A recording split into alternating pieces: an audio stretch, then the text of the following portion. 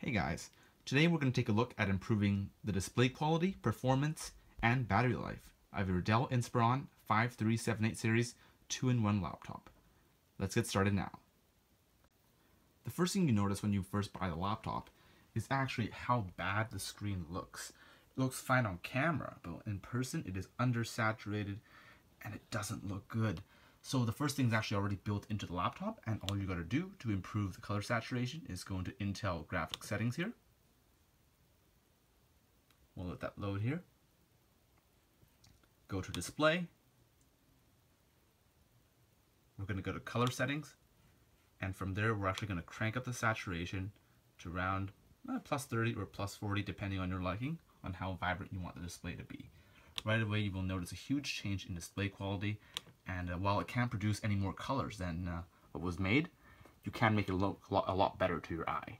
So that's the first thing you can do, and this is of course free. An Intel control panel is pre-installed on your Dell laptop. Now the next thing we're going to do is actually download the Intel Extreme Tuning utility here. What that does is actually allows us to undervolt the processor, since we can't overclock on the laptop Kaby Lake Mobile series anyways. What this does is cut down on your heat, and it also improves the battery life of the laptop. So without further ado, go ahead and download this utility here. Go into advanced tuning, so all controls.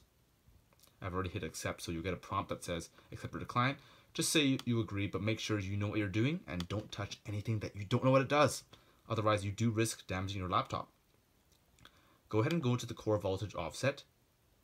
Scroll up until you hit about 0.08 to 0.09 volts, negative of course. This lets us undervolt the processor. Go 0.08 if you're a little unsure.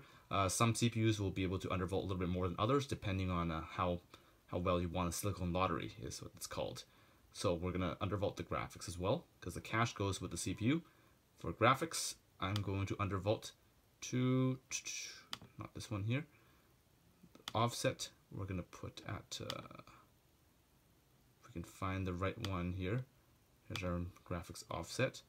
We're going to go down to 0.08.